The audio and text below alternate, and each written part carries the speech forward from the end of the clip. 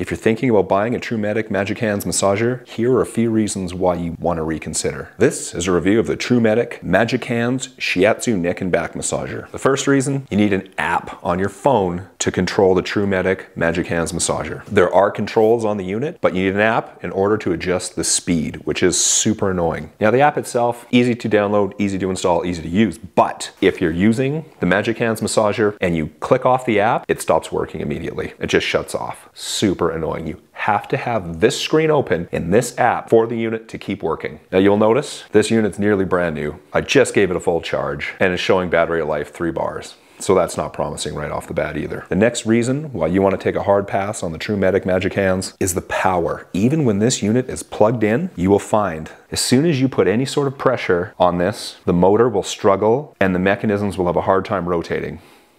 Witness. You can hear how slow and how much it's struggling. And that's just with a little bit of pressure applied.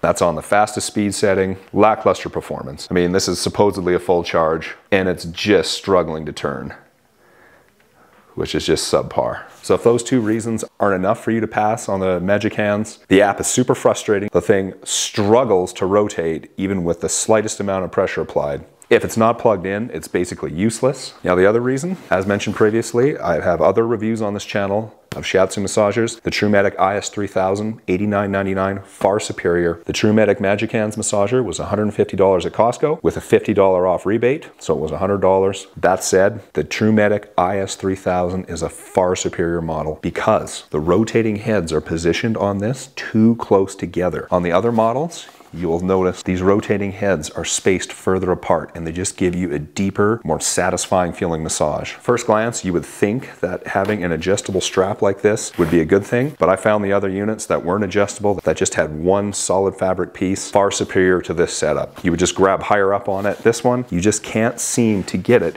in a good position. And the unit is so big and bulky that it just flops around like that, and it's hard to get it to stay where you want it. Now I use this almost exclusively for getting knots out of my back from weightlifting. You can use them for forearms, you can use them for calves, you can use them for quads. This particular unit though, like I said, does not work for legs because of the mechanisms are too close together. So I hope you found this review on the TruMedic Magic Hands useful. Pass, do not buy this model. It's so unnecessary to have an app. Bluetooth connectivity is just a straight up gimmick. It's so much easier to just control the unit by using the frickin' buttons on it. Do not recommend.